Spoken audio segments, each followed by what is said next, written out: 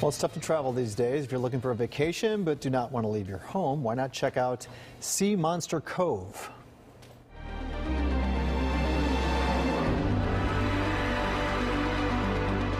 With a click of your mouse, we'll transport you to a 5-star island paradise where you can spend endless hours visiting the most advanced aquariums ever designed, harboring the most terrifying prehistoric sea creatures in our planet's history. Yikes! Wow, Monster Cove is the first ever virtual experience that takes you to a remote island in the Western Pacific. You can learn about sea creatures, including a remote learning platform and museum. Joining us now to talk more about it is the site's creator and best-selling author of the Meg books, Steve Alten. Thanks for being with us. Thank you for having me. I tell you, I loved the Meg, and I love this big idea of the prehistoric shark, but now it's kind of come to life on a computer, and what do you insert yourself into these experiences? How does it work?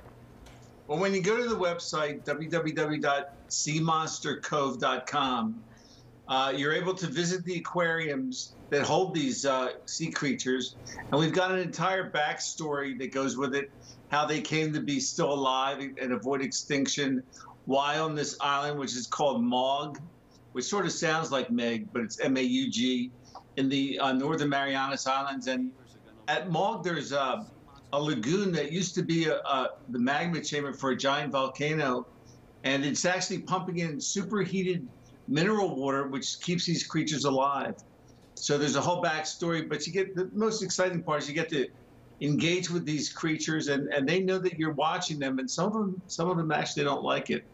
It looks like the clip we're looking here looks like there's some sort of like a room there, a hotel room. How does this work? Yeah, that's the shark is Snowflake, one of our two domesticated sharks. Their prehistoric mako is about 60 to 70 feet long, and Snowflake's tank backs up to the hotel suites in the Black Cove Inn. And so you actually can stay in the hotel and watch Snowflake swim by while you're in there relaxing. So it's like a whole story, and I know the Meg series of books has taken off. How did you come up with this whole concept? Did you see Jaws, and then you're like, what if it was a prehistoric shark?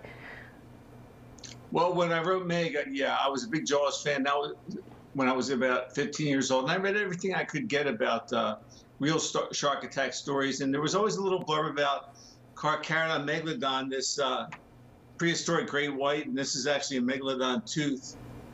Wow. And so these creatures were real, but there was not much written about it. And 20 years later, I happened to read a Time magazine about the Mariana Trench and hydrothermal vents, and I thought, you know, this would be a great place to write a book and put the megalodons down there and see if that worked, and it worked out. Yeah. And so you're working on turning this into a TV series?